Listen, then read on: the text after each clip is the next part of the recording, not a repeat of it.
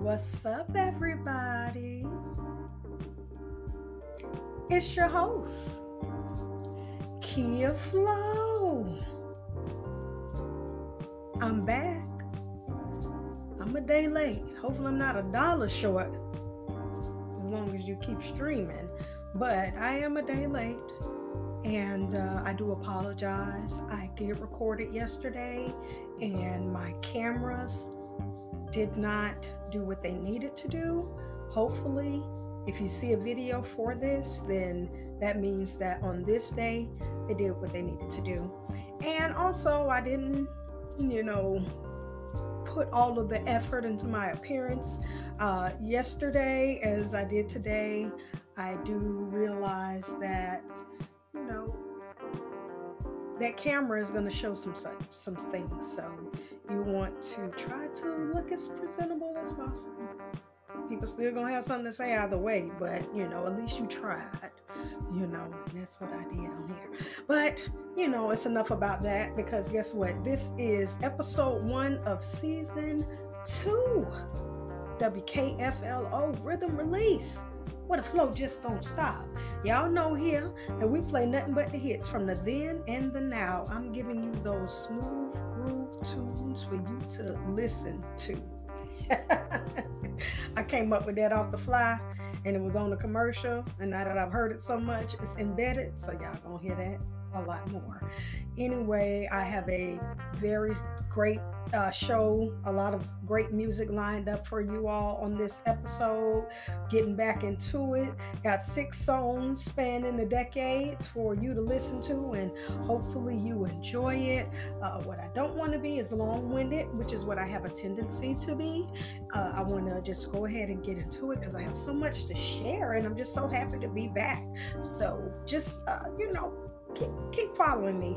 And also, I just have to say, you will be hearing this on Spotify only because of the music, but there is an option for those who either don't have Spotify or who have Spotify and just want to see the face behind the voice. You can go and subscribe to Flowtainment, see it behind me, on YouTube. Be sure to subscribe, please, and look at my videos and like them. You'll see my progress. I also have some Instagram pages, one for WKFLO Rhythm Release and that's on Instagram. Be sure to follow me there, as well as Flowtainment on Instagram. And if you want to know more about the host, me, you can follow me, WKFLO, on Instagram. But I want to get that out the way, let you all know that we are highlighting the 5th dimension on this episode. Yes, we are. Shouts out to Summer of Soul, a documentary on Hulu. If you have not watched it, be sure to do so. But they have, reignited the buzz of all of the artists, but especially for me, at least, was 5th Dimension, because I love 5th Dimension. Anyway, so we're going to go ahead and get this episode started in 1965 from my brother Billy Stewart with his song Sitting in the Park. Y'all tune in and listen up and come back. This is WKFLO Rhythm Release, where the flow just don't stop.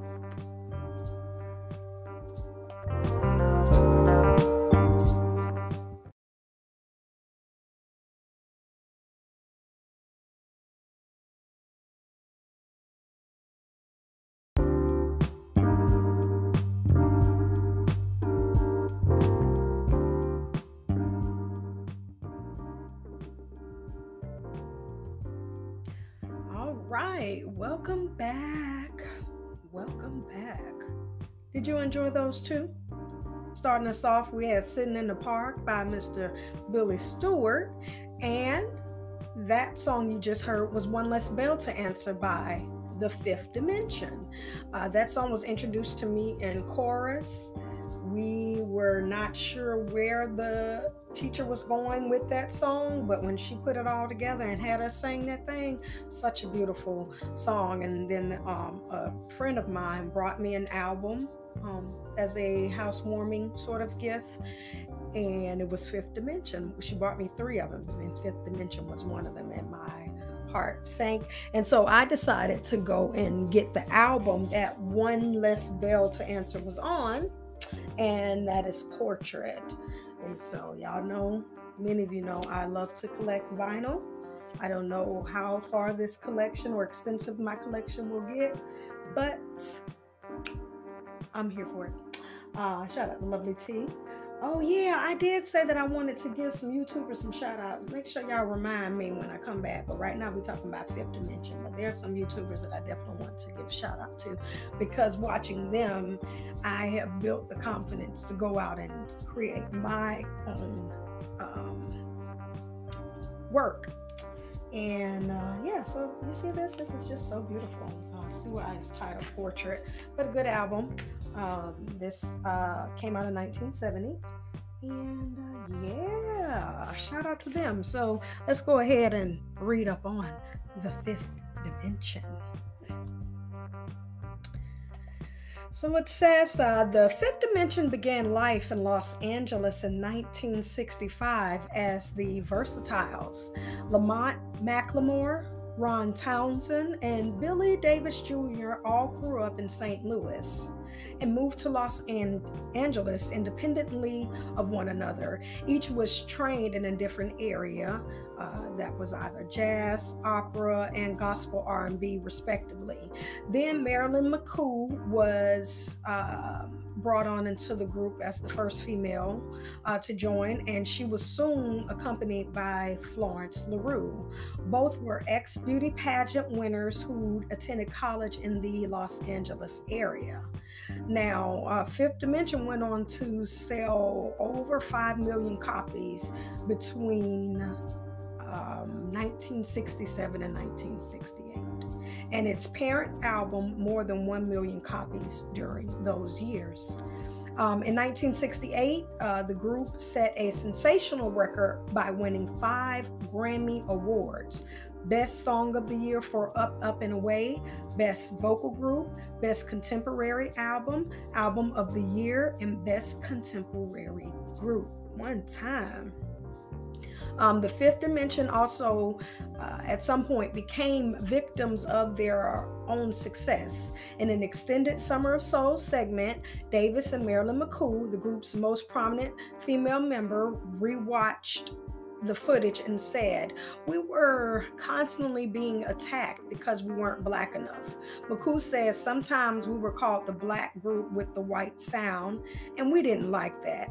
Our voices sound the way they sound. How do you color a sound?" I feel on that now. And in 1975, McCoo and Davis, who had married back in 1969, left the group to do collective and individual projects. The duo had success with Your Love and the chart topper, You Don't Have to Be a Star to Be on My Show. That's the song there. And that also won them their 7th Grammy Award. The original quintet reunited in 1990 and 1991 for a tour. Townsend left the group to try a solo career, but soon returned. As the group resigned itself to the nostalgia circuit in 1995, the quintet of LaRue, Townsend, McLemore, Battle, and Greg Walker recorded a new album, In the House for Click Records. And also in 1998, Willie Williams replaced Townsend, who died in 2001 due to kidney failure. So I was able to do some research, and I find that, Fifth Dimension is still alive and kicking, with the exception of Mr. Townsend, rest in peace. That was the big guy of the group. Yes, but they are still, up and around, and they look amazing as ever. And I always had a fondness for Miss Florence LaRue. So, like I said, make sure you check out that Summer of Soul on Hulu if you haven't, and go stream the Fifth Dimension. Learn up on them. Got some good music there. They did what they needed to do, and I'm glad that they were able to get their accolades because of that. So guess what? Y'all? We're gonna keep on going. Yes, we're going to keep on going because we got some more songs to play for you all. This next one that I'm about to play, we're going to 1981 with Miss Patty Austin and James Ingram.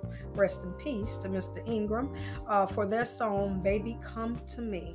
Now, this is one of them songs that was playing on Time Life, and I used to love to hear that snippet. So I had to definitely make sure I got the full version when I was able to. So y'all tune in and listen up. This is WKFLO Rhythm Release, where the flow just don't stop.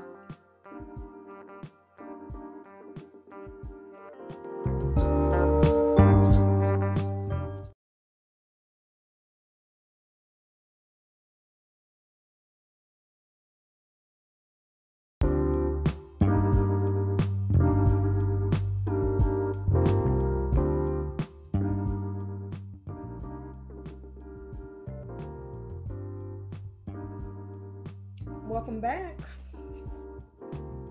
I like doing this because although I can't hear the music, I don't add the music until after the fact, but I just do this because I feel like I'm on beat, but I can hear it in my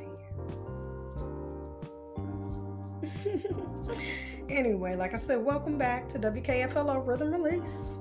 I'm your host, KFLO, and hopefully you enjoyed those songs, or at least that one song, because we're going to get into the last three. But that was, again, Baby Come to Me by Patty Austin and James Ingram. Came out in 1981. And I just wanted to make sure I showed that I have that vinyl. The vinyl that song is on. It may be on his album as well. And this was produced by Quincy Jones. But she has a few hits on here. A few songs on here that I like. She has a beautiful, amazing, clear and crisp voice. So shout out to Miss Patty Austin, and shout out to all my vinyl lovers out there. Let's start something. I do have a green room. I don't know, it's everybody is getting together now and talking, and we're being brought closer together with technology, and there are so many different applications out there that allow you to do so. And one of those, which was created by Spotify, is called Green Room. And so I have created my Green Room. I have not done one yet. I wanted to at least get this episode out, and maybe if I can get about 5 of them out and we can talk about them. But I need you all to find me there. It's Flotainment, at Flotainment for Green Room, I believe. I'll verify and put the information in this somewhere in this video. But yeah, so follow me there so we can talk more about the music that I'm playing. And I am ready to have those in-depth conversations about musical artists and all of the stories, how songs came about, what happened in order for this song to be such a success. Why did this artist not go as far as they should have? And so much more when it comes to music. Many of you know I am a poet, but I also love me some music. That's to the core. So just make sure you follow me there. And with that, last season I was able to start, giving a little bit of history on these artists, and I want to continue doing that. And I was running across a little roadblock, I would say, when doing it on the fly. I'll say that. Because I was just inspired to just push the episodes out, and I look forward to doing it every day. And so I would just pull certain information from certain sites, and those sites didn't always have a lot about Black music. So I went and purchased a book. I talked about it, and it's titled On This Day in Black Music History, and it's by Jay Warner, and it's forwarded by Mr. Quincy Jones. Again, we just heard of him again. But I'm just going to give a few, because there's so much information in here that I probably could read off this book for a good little while and still keep you all informed. But on this day, August 3rd, in 1959, What I'd Say by Ray Charles was the #1 R&B song. And then born on August 3rd were bluesman Mercy D. Walton. He was born in 1915. And Beverly Lee of the Shirelles, she was born in 1941. And so those are a few notable things that happened on August 3rd. Then in 1946, Big Joe Turner jumped on the R&B hit list with My Girl's a Jockey, reaching number 6. Turner appeared in the film Shake, Rattle, and Roll, having recorded and taken the number 1 R&B slot for the title song months before Bill Haley's rock version. And it says in 1956, August 3rd, the Nutty Novelty Rubber Biscuit by the Chips was recorded at New York's Belton Studios. 23 years later, the Blues Brother had a top 40 hit with it. And then, let's see, in 1959, the Shirelles charted pop with Dedicated to the One I Love, only reaching number 83 with the Five Royales original. The group first heard the song while performing on a bill at Washington's Howard Theater, where the Five Royals sang it. It would go on to be reissued in 1961, reaching number 3 pop and number 2 R&B for the Shirelles. So, one time for us taking people's music and making our own and getting a hit off of it whenever we can. You know what I'm saying? Because they do it to us, too. Anyway, we ain't going there. Because we're going to get into this music. It's some more music to get into. Hopefully you enjoyed that little bit of history. I'll have more with each episode that we crank up out of here. So, thank you for listening on that. You the real MVP? Yes, you is. Okay, so we're about to go into 1993. And this is my girl, Miss Janet Jackson, with her song Anytime, Anyplace. I probably shouldn't have liked this song when it came out, but I did. I wasn't old enough. And if you hear any bumbling going on, that's my husband.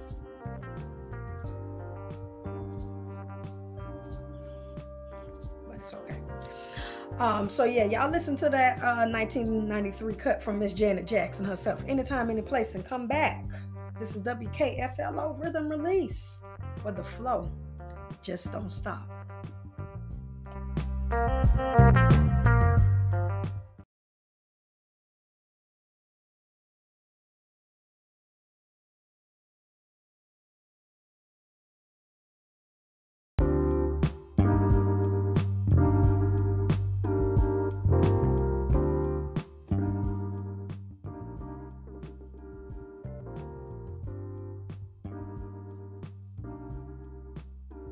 Welcome back, everybody. How y'all doing? Y'all enjoyed those two? Starting us off, we had Anytime, Anyplace by Miss Janet Jackson. Came out in 1993, and then I took y'all to the early 2000s with Mr. Urban Mystic and his song Best Part of the Day. Came out in 2009. Where were you in 2009? Where was I? Ooh, Lord. It was coming to an end. That's all I'm going to say. It was coming to an end. What they say about 9 is a number of completion in certain practices. I believe that. But so hopefully you all enjoyed those. We still playing those smooth groove tunes for you to listen to, and it's the Quiet Storm format, which was introduced by the late great Melvin Lindsay. Make sure you go check out, I believe it's episode 10, where I pay homage to him on that episode, season 1. So make sure you check that out. He started something that, even if it may not be as popular as it used to be, I don't know, because I don't listen to the radio anymore. It definitely lives on in my spirit, and I'm going to keep it going through this podcast as long as I can. You hear me? Oh, okay then. But I also didn't get a chance to, I said there was some YouTubers I was going to shout out. I gave a shout out to Lovely T. She's been one of the first YouTubers that I started watching when I got into actually watching content on YouTube. She was one of the first. So I just want to give her a shout out. She might not even see this, but that shout out to her. Bondi Blue, I love her. Of course, Funky Dineva. Let's see. I did definitely want to give a shout out to Ashley Says So. I love her content, and there's another channel. I can't think of the name, but I'm gonna put their picture right here. I'll put it right here. But that channel, as well as this channel. Yeah, I love the content that they have, and it inspired me. It inspired me in such a way. So just want to give them their flowers, let them know that, they are making moves that are allowing us to make moves. Oh, also Dr. Nina Brown, she just helped me get my whole life together. Do you understand? But I did want to do that. And also I wanted to just talk about my weekend I just had. We're about to, close out the show. And, when I close out the show, I just do my little spiel and we say goodnight. But I did want to talk about my weekend. I actually discovered my family last year in August. My dad's dad side of the family. I found them in August on Facebook, and they had a family reunion this year in Marianna, Florida, and my husband and I went along with my father, stepmother, and nieces, and got a chance to meet the family. And I'm telling you, we ain't had a DNA test yet, but I knew it before meeting them. The person that I approached, you couldn't have told me that man wasn't my granddaddy. Had the same name and all, and come to find out he wasn't my granddaddy. He's my dad's first cousin. But because he told me I was barking up the wrong tree back in 2018, I kind of let it go. But 2020, after a little suggestion from his son, I was able to put the pieces together, and we just had a great time out there, just getting a chance to meet my family, seeing where I come from, what we have, what we had, and it answers a lot of questions for me, because I don't think small. I may execute small sometimes, but I'm not thinking small. I'm thinking big. And I see why. That's what I'll say. So that was a beautiful experience. If you are somebody out here that want to find your family, you better start talking to your elders. Start talking to them aunties and uncles. Get that information from them before either one of us leave this earth. We don't know who's going to go first, but before either one of us leave this earth, make sure you have that information, and make sure you pass along that information, because there are going to be kids that come up after you that are curious. Just because you are not concerned about where you come from does not mean that your child is not concerned, baby. I'm here to tell you right now. I was wanting to know, and I looked for my family for 10 years and I found them. And so I feel great about that. I was going to share that. I'm going to scream it to the mountaintop, and I've already let them know, hey, y'all can't get rid of me now. I'm going to be on the family reunion committee and all. But it was a beautiful thing. And this is not the first time that I've discovered a family. I also discovered my mother's father's side of the family 10 years ago, 11 years ago now. And the same thing. It was the same thing. And we're still in contact. I haven't been to a family reunion in a while. I ain't been invited to one, Lord Jesus. Did I show out at the family reunion? Them folk ain't invite me back. No, I don't think it's that. But we have seen each other, and we're following each other on social medias and phone numbers and such like that. So I still talk to that family, and I'm just, now I feel like I have all of the immediate puzzles, and now it's just time to put those other leaves on the tree, and I am ready to be that person. I might have a new profession as the family historian. I might be that one. But anyway, listen, thank you all for listening to me. Hopefully you enjoyed the music that I played on this show. Make sure you stream those artists. I don't know who estates are in jeopardy. If you know, we could talk about it in the green room. Like, we're not streaming Auntie Anita Baker music. There may be some other artists up here that we are not streaming, and y'all just need to, we can come together. Let me know. Or, for me, it's all about the music. I listen to Anita Baker. Now, I might not be streaming her, but I listen to my Anita Baker, but because you ain't going to stop that. But either way, I digress. Listen, if y'all have any questions or concerns, be sure to email me at info@flotainment.com, as well as if you have any special dedications or song requests, or you just want to send your girl some love and well wishes, make sure you email me at info@flotainment.com, and I'll send you the link so that you can record me a message. And as soon as you send that thing off, I get a notification about it and I can attach it to the episode. I also am looking for more people to sing my jingle, going with the flow. You know that one? I'm looking for more people to sing that. So if you want to sing my little theme song that I'm still working on, I got the melody. I'm just working on the beat. I do a lot, y'all. I really do a lot. Pray for me. But if you want to sing that jingle, I'll email info@flotainment.com and I'll send you the link, and I make sure I attach it. Right now, all I got is one, plus myself. My mama supposed to be sending one in. We'll see. But other than that, y'all have been a beautiful, audience. As always, thank you for listening and tuning in. And, just come back and make sure you follow me on YouTube so you can see the video format for this podcast that you're listening to. All hearts and minds are clear. We are just going to go ahead and dismiss. I need for y'all to know. Y'all need to tune in and listen up, be blessed, and go with the flow. Closing us out, we got Mr. Xavier Omar with his song titled Change on Me, which I discovered on Spotify and came out in 2017. Y'all listen to this track and come back next episode. Be blessed. I love you. Peace.